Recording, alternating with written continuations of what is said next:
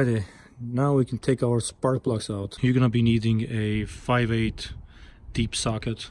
You might want to use the one that has rubber inside, and which I don't, so in my case I'm gonna grab it with this.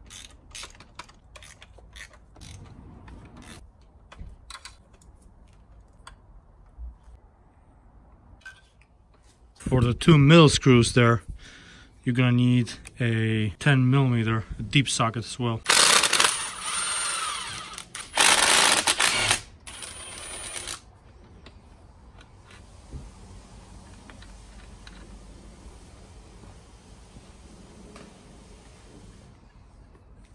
All right, now we're ready to lift it up.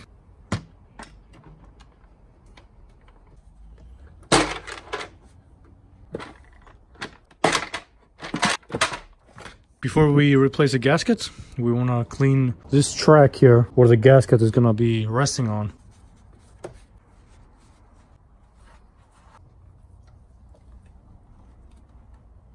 So now it's time to clean this. I'm going to take the rubber off and I'm going to pressure wash it.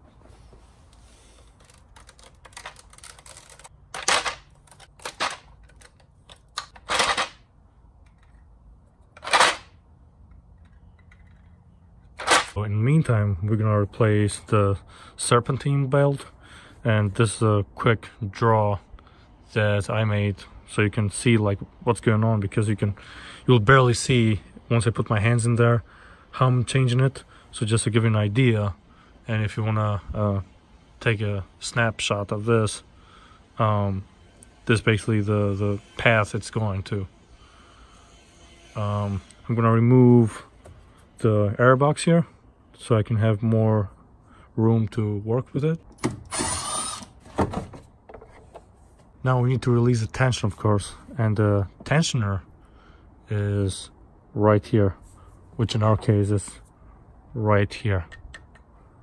It's like right below the oil filter. For that you're gonna need a T60 and you're gonna go this way.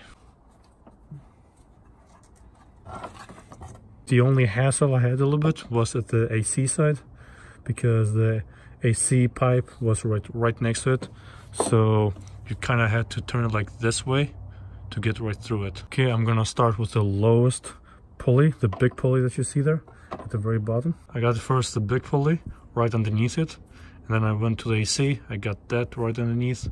Took a little bit to finagle with it a little bit, but once it's on there, now I can follow the diagram. So I got this part here, and now I'm gonna come around up top and go over this small pulley and then go back under the AC.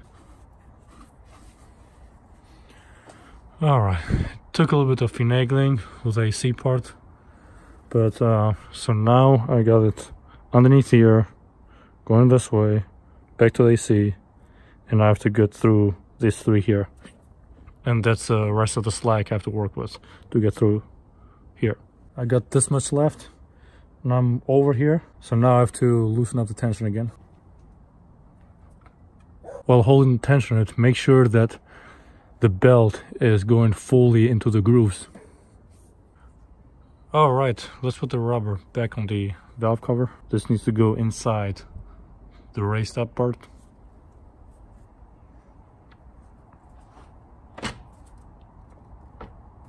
And you want to make sure you push it all the way in, so when you flip it over, you won't have any rubber kind of like falling. And then when we tighten it, the rubber is pinching itself because it kind of turned on you.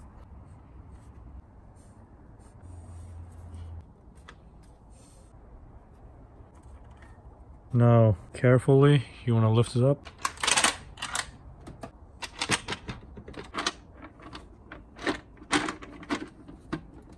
So now you want to go on a visual and feel inspection. Make sure that it didn't roll over and then you're pinching it.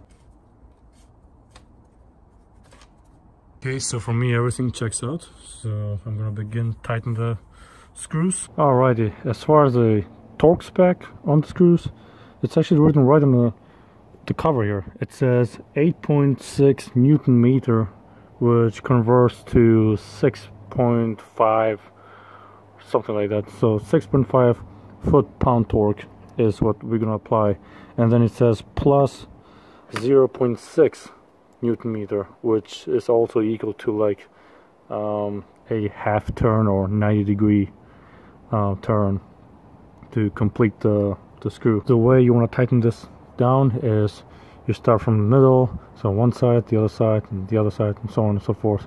So you do this side and the other side, and then you do that and this and this and that. You know, it's like perpendicular to whichever screw you're doing. So you work your way inside and you slowly expand your way outside. I'm using the lowest setting possible so I won't over torque it.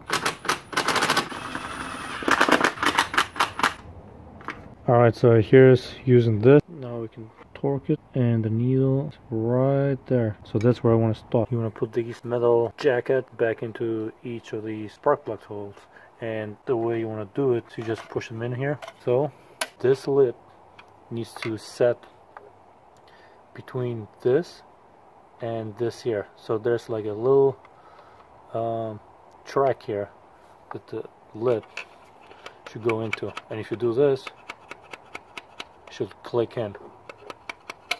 There you go. Next, we're gonna do the spark plugs, and the same way I pull them out with this, with the grabber, I am gonna put them back in. Alrighty, once we got our spark plugs in here, it's time to put these cold back in there. So the cold packs are back in. It's time to put this bad boy back in there. With that back in, now I'm gonna flip all the cables back over and gonna attach everything back to place. I'm turning the camera on and off because I don't want to make this video any longer than it is.